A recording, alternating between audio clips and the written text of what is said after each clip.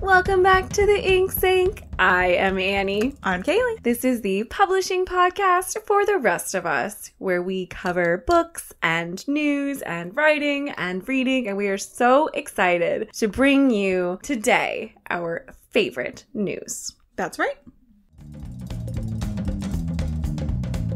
So here is an article by Teen Vogue, which is like, where censorship is an issue just in every aspect of our lives. And obviously everybody's concerned about like protecting the children, but when the children are the ones producing the content, then you're... They're like, no, not like that. Yeah.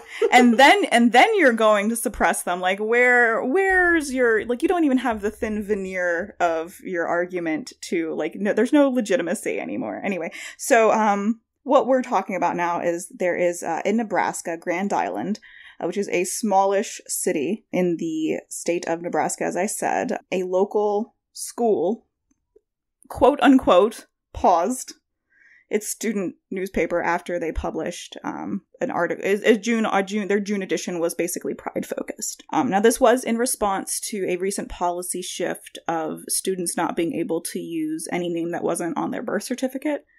Which is just across the country, people are trying to suppress transgendered rights, which is terrible, and trans rights are human rights, etc. We 100% believe that. Absolutely. So that is just one of the many things that is happening in the country that we are all trying to fight. So in response to that, and obviously also just being Pride Month, they probably already had much of this content already planned. The newspaper published a full edition that was Pride focused. Right. And then the school shut the paper down. Of course, the school themselves, said it's not because of this one incident or whatever. What do you mean? We know that there was some articles in there that were Pride focused, but no, it wasn't that at all. And it was very obviously that.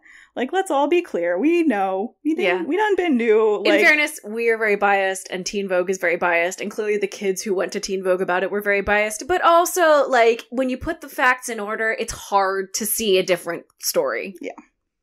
Yeah. So the high school's Viking Saga newspaper, that was the name of it, which was a pretty cool name. Good for them. Agreed. The students attempted to publish their Pride edition after they were told by the school board that they could no longer use names not on their birth certificates, and said that they knew that the administration was trying to do, taking our names and pronouns away, so we wanted to make a stand while still following the rule. So they were attempting to act in good faith, which just goes to show that these people that are arguing that they're attempting to protect children are not, and they're just trash people. Sorry. Right, because they're hypocrites. Then punishing these children. At best, they're hypocrites. I was heartened, obviously, to see that Teen Vogue had talked about this and it made national news. I haven't seen any updates come through. My hope is that they'll give them their newspaper back. Even if it's just the newspaper team, this is their form of passive resistance. And honestly, like, one of the main talking points lately has been how, violent resistance is not the answer. You need to have these passive, meaningful resistance movements. And this is what this was. These kids were like, we disagree with this policy. This is us fighting back. And they were punished for it. And now they are receiving the attention that they should have received. Absolutely. I don't know if this will change everything in that small town in Nebraska. No, I mean, it is an interesting, like to put things into perspective for all of these, like, book bans that are focused on, quote unquote, protecting the children, and people that are, trying to protect the children with these pronoun bans and name bans and all that. Like, you're hurting your children. Mm-hmm. Like, I can't, like, this is expressing it, very clearly right now. So don't lie to yourself. Like, don't lie to me. I know what you're saying. Like, but at this point, right. I can only assume you're either actively lying to both of us, or you're just lying to yourself, because I sure as shit aren't buying it. Yeah, absolutely. I think we're on the same page here. Anyway, support trans youth, support all queer youth. Community outreach is your best bet. Absolutely. If you can find a local organization that's supporting LGBTQ youth in your area, please support them, because it is so important. Moving on, I found this Reddit thread that I thought was absolutely fascinating, and if we talk long enough about it, I might make it its own main segment. We usually see the other end of this, and I'm going to intro it in a minute, but basically a lot of times we've probably even talked about this on the podcast. I don't know off the top of my head about how men are horrible about writing women and how they think that like we have prehensile breasts that move with our emotions or something, or they think that like we orgasm from our toes or something. It's like really strange, weird things. It's so a lot of romance books are kind of famous for, you know, depicting women very strangely. There are entire like Twitter and TikTok and, you know, Tumblr accounts of just like excerpts of a man essentially describing a woman in a way that makes absolutely no sense. So we hear about this a lot, and it's always very funny because, you know, it's just like, have they never met a woman? Did they never ask a woman if this is how this works? And this thread came to us from Reddit on the r Ask Men sub. And the person asked, what is something women who write male characters often get wrong? And I had like a little mind blown moment because I'm like, of course women get things wrong about men all the time. I'm sure it's at least the same rate. What did you think of this when I sent it to you? Oh, I actually was so... Okay, so here's the thing. I mean, this comes up, I feel like, probably way too often. So let me just kind of give some perspective to my answer in that I think that the issue is very prevalent in the spaces that we're speaking of. It is a pendulum. So I think in published media, more traditionally published media, you see a lot more of the male authors. Mm-hmm. Whereas, especially in the creatively published media online, self-publishing, you see a lot more female authors. And that's where you're seeing, I think, and when I was reading through the thread, a lot of the comments were about original published fiction or fan fiction. Mm-hmm. And that's where they were like, well, this is where I see like a lot of female authors, you know, trying to... They're romanticizing relationships or whatever, but it just happens to be like with a dude, whereas otherwise I've only ever seen like this sort of interaction between like two women or friends. That's interesting, yeah. So I have actually seen this argument before, and it's just because I'm in that, you know, the space. Sure, yeah. So you have even more insight. I've been in the creative fandom space for my, like, 3/4 of my adult life. My grandma got me into fan fiction, like, from the X-Files when I was, like, 12 or something. Sure, so, like, these arguments have come up multiple times, and it's very interesting to think about, like, in that context. Because I definitely knew that there were dudes that felt uncomfortable in fanish spaces because they felt either that they were misrepresented in writing. And I think that lately things have been picking up and people are more open to feedback. And it's going to be different in different fandom spaces because you've got a different age groups and you've got different perspectives. Like, for example, like the Star Wars space that I'm currently in right now, we're very open to taking in feedback internally, but also like it's about older dudes. Like that's the life, rather as opposed to like younger, you know, targeted audience and younger characters and stuff. So I feel like it really has gotten better, but not across the board everywhere, for sure. And there's still going to be people that just don't necessarily intend to be assholes, but don't know how to not be assholes. Yeah, so, for sure.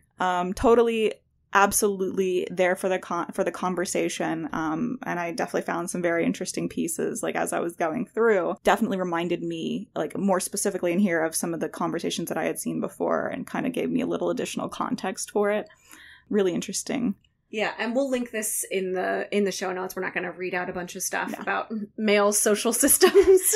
Yeah, it was definitely some funny pieces, some poignant pieces, some interesting things that I don't think would track for everybody, but absolutely do track for some people. So very interesting. Yeah, for sure.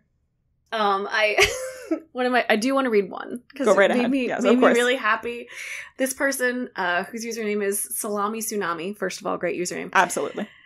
Said, women underestimate the male ability to spend hours talking about the dumbest shit. Like, I want to read a romance book where the guy is late to the date with the girl, and she thinks he's cheating on her or something, but he was actually just hanging out with his bros, talking about how unreasonably strong gorillas are, and lost track of time. And that is, let's just be clear, we actually probably have experienced that specific word-for-word scenario. Like, we've probably been out somewhere, and our people, like, our guys are, like, late. Yeah. Because specifically they were talking about this. Yeah, absolutely, for sure. I have no trouble believing that at 100%. Any level. They just didn't. We've talked about own voices before and how important they are. And I think that this really underscores that, if nothing else. And also beta readers. Guys, just... And you can get eyes on your stuff, people. Just, I understand that there's a lot of like, oh, I just want to put it out there. And if it's good, people will like it. And, you know, value of the work. And that's awesome. But also think about the fact that your audience is going to be significantly larger than just you. And you have blind spots. That's not a criticism. It's just a fact. Everybody has blind spots. You are experiencing life from inside of your head. Other people are experiencing life from inside of their own heads. They have totally different experiences. Get a beta reader. If one of your MCs is a different gender, a different ethnicity, a different culture than you, find someone from that gender, ethnicity, culture, and ask them to just take a look and ask for some feedback. I know that it's hard to ask people to read your work sometimes. Especially when you're asking or opening yourself up for critique. Absolutely. It's still important to do so. Agreed. And there are spaces, if you want to stay anonymous, there are spaces online where you can anonymously request beta reads and people will anonymously read it and give feedback that way. So I think it's really, really important. Super agree. Moving on to the news. Tell me news about the news. We've talked about this a little bit before in the podcast. I did not want to talk about social media on this podcast ever, but you convinced me that it was absolutely necessary. It, unfortunately, like, for better or worse, Annie, it's a necessary evil. We have to. Why did you tell us what's going on with Facebook in the news? Oh, so we've already talked about this over the course of time, but, so in the world, laws have passed. We knew they were we already knew they were passing, like, and Meta, Facebook, knew this was coming even earlier than the rest of the country did, presumably. Because they already started rolling back their commitment to the news and the content of the news, and their news tab, etc. So the Meta has transitioned off of, or is transitioning off of, focus to news, which we had talked about previously. And now they are fully getting rid of, as of early 2023, all of the remaining human journalists that were employed to curate and review at least their top headlines, and replacing it fully with AI, which had already been the case for pretty much everything else. So there will no longer be any human interaction. So yeah, I mean, this is 100% a response to being forced to pay for content.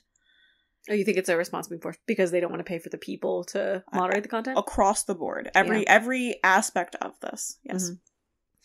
Mm-hmm. So we, again, have talked about this, so brief run through of what's been happening so far. Basically... Disclosures, these are our opinions, obviously. Yeah, obviously. So Facebook had been kind of slowly deprioritizing some of its news. As more countries got involved in saying you should pay for the things that you are consuming. Yeah, it just kind of quietly stopped pushing the news tab and the news stories onto the main newsfeed, because Australia and a lot of other English-speaking countries were saying things like Facebook is essentially profiting off of the fact that they have our news on their site, so Facebook should be paying us.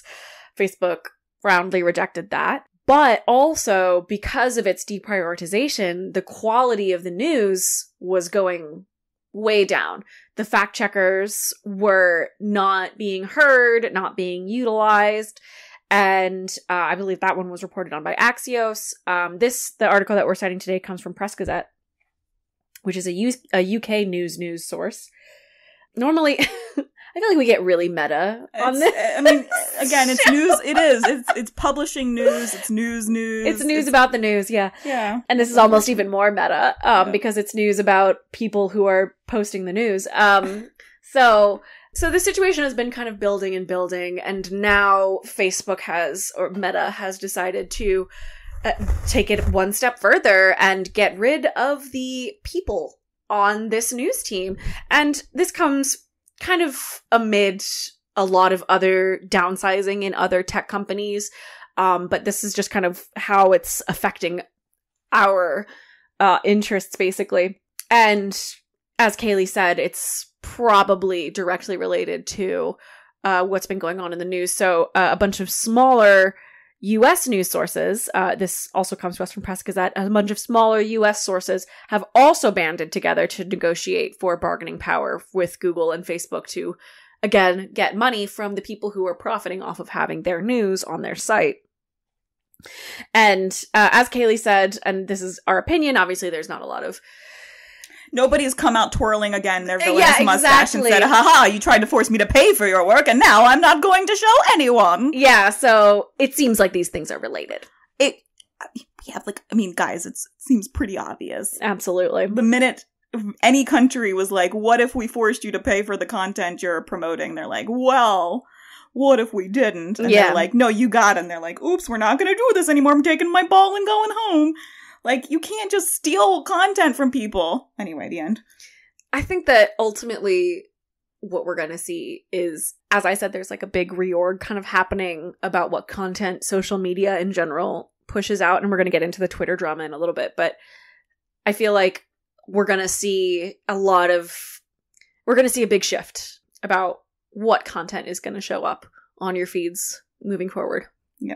I will say that this was something that I thought was a little interesting or kind of odd for the legislation that was passed, because we did the two different articles about the legislation itself and then the response, essentially, which, again, nobody directly said this is in response to that, but it's obviously, in our opinion, in response to being forced to pay. They're quietly giving each other significant looks. Exactly. Yeah. That the larger news organizations would not have qualified.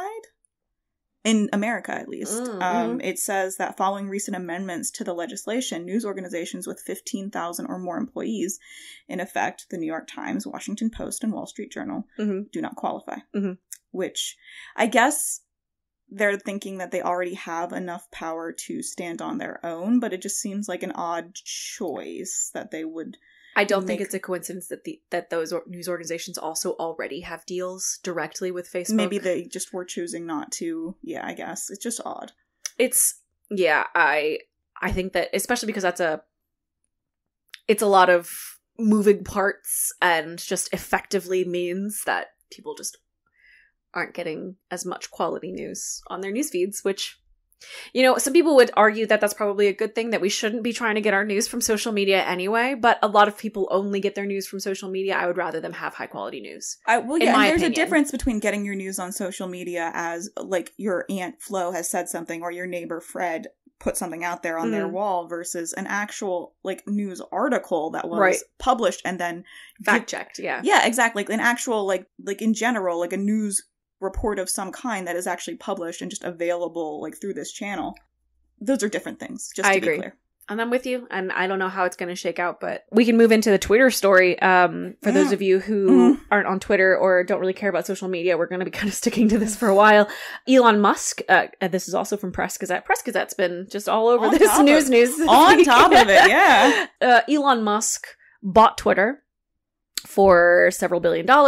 And we've talked before about how journalists use Twitter a lot, and they use it more than they use any other platform, which effectively gives it a lot of power over the public consciousness, because journalists are the ones who are distilling the public consciousness down to print, and a lot of times, I should say. And so they're also making contacts on Twitter, getting scoops on Twitter, looking at trends, talking to each other, talking to sources, because Twitter has secure messaging. So getting, a source in their DMs. And that's very important to those journalists because this is just the way that they've been using it for a really long time. So journalists have been really concerned about the Musk purchase of Twitter because he essentially came in and said, I want to promote free speech. I want to, stop all this content moderation. And the journalists are saying, like, we're getting death threats with the content moderation. We're getting death threats with the restrictions.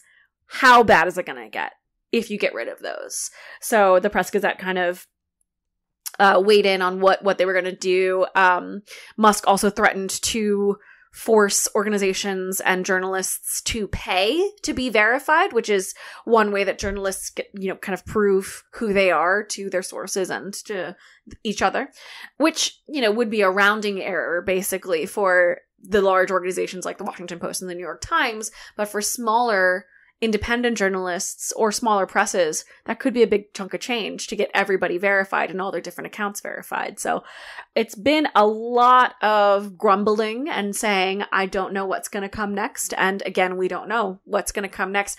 I don't think that this specifically is going to do the same thing that the Facebook changes will, which is like, you know, getting rid of overall news on your newsfeed. But I think that a lot of the scoops and the notifications are going to dwindle on Twitter and starts changing. Yeah, I mean, that'll regulations. definitely expose a lot of people up to greater, not identity fraud, but like catfishing. Like where there are already people today that get confused by fan accounts that are just even not intending to be a direct, like actually trying to make people think they're this person or an actor, a celebrity, a journalist, whatever, but they're already getting confused. It's hard.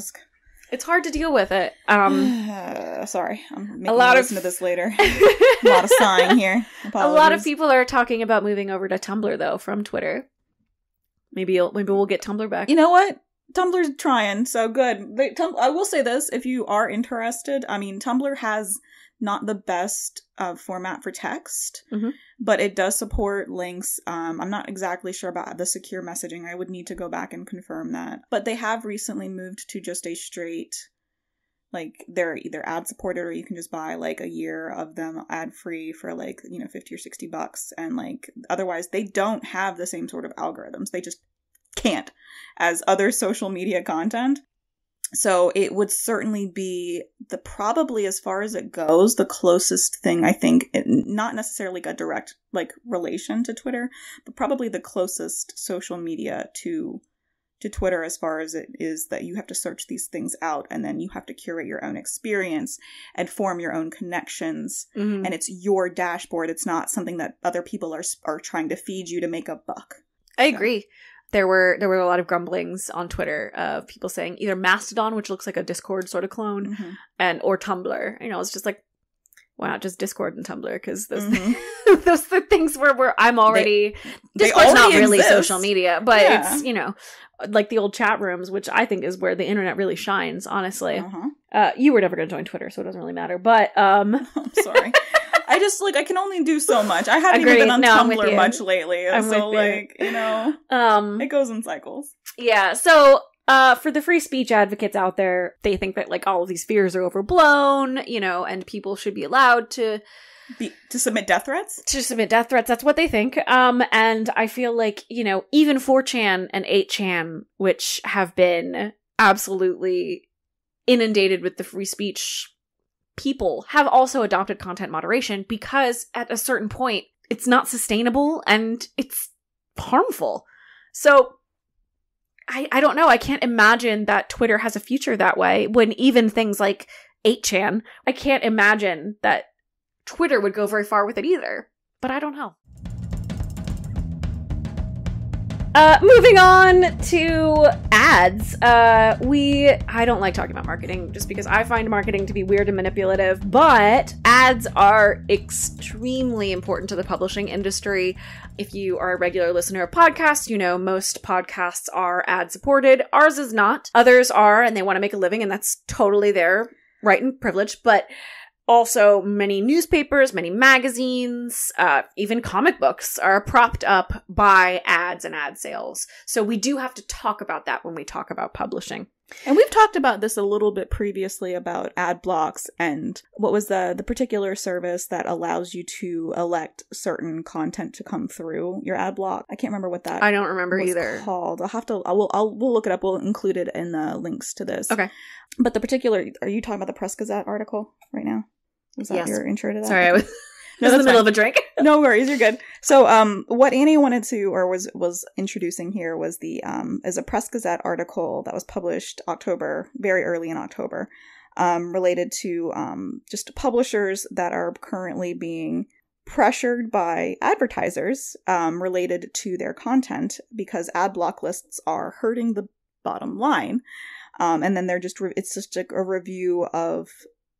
I'm trying not to just come out and just be like, well, they're scummy assholes, because they're not, but also a little bit that they are. it's just like nobody's surprised that advertisers are averse to real content, in my opinion, or they shouldn't be, because it means that somebody's going to get offended. And that means somebody's not going to buy their thing. Well, yes, if you advertise on a news site, go figure, people are going there for news, whether they're there to agree with the news or they're there to be offended by the news. Like, it is going to be one of those two things, or a combination, perhaps even. So they'll be very confused in their response and how they feel about your advertisement content. So Annie, what did you think about this? Well, I mean, I can see where they're coming from. You know, nobody wants to talk about war atrocities. Like, there's no one who's like getting pleasure. Well, no one is getting pleasure out of this. This is not something that anyone is happy about. But it is really, really important for the news to cover it. And the advertisers don't want to be on a page with a picture of war atrocities. And I can see both sides to this. But also, like, if this is the only way that news is getting funded, you have an ethical obligation to support the news. I'm sorry. Like, that's my opinion. But I agreed with Kaylee. Like, they're going there for the news. They're going to feel how they're going to feel about the news, and they're going to feel how they feel about the advertisers. It's not something you can control. Separate that in their head, I feel like. So what the advertisers are saying is they're going to the news orgs and saying, stop publishing this kind of stuff, which is frankly ridiculous. Not going to happen. Yeah, nor should it. It shouldn't happen. Absolutely not. So these new CEOs talked at a conference about this issue, and these were news organizations in the UK, but this is also happening in the US as well.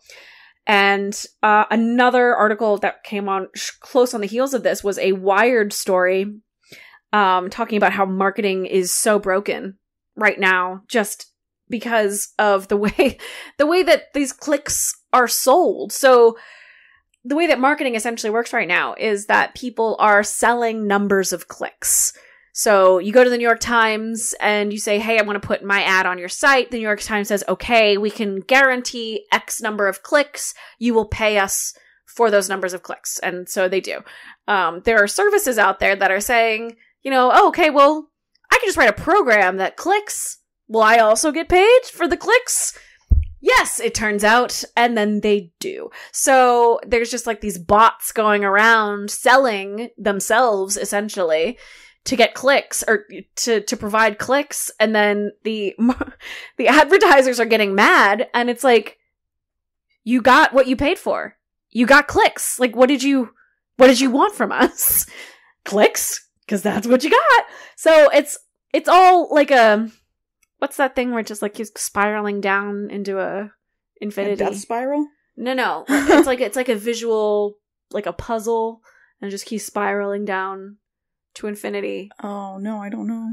It's like one of those like a mirror thing, and it just go anyway. An Escher.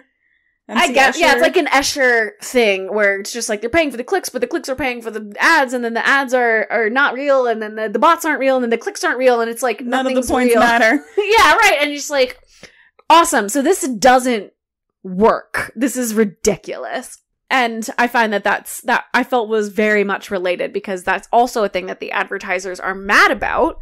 But it's like, how do you expect anyone to be able to contend with that? Yeah, I mean, present a better option, I guess. Like, if you're mad about the way that it's set up now, then how do you want it set up? Yeah. So advertisers are just mad in general, basically, is the answer here. It was interesting. It was like, yeah, they're like on the panels, like, we support the news, but also we don't want our content on the news. Like, well, then we won't publish news. They're like, no, we want the news. No, you don't. Yeah. Anyway, so yeah, I don't know what the solution is. Like, I think that they're absolutely right. Like, if I am reading an article about, you know, war atrocities, I also don't want to see an ad for Verizon. That's realistic. Fair. But in that case, like, you're talking about different tiers of news, and then how do you break it down? Yeah, that tier of news also needs to get paid for. It also needs to be supported.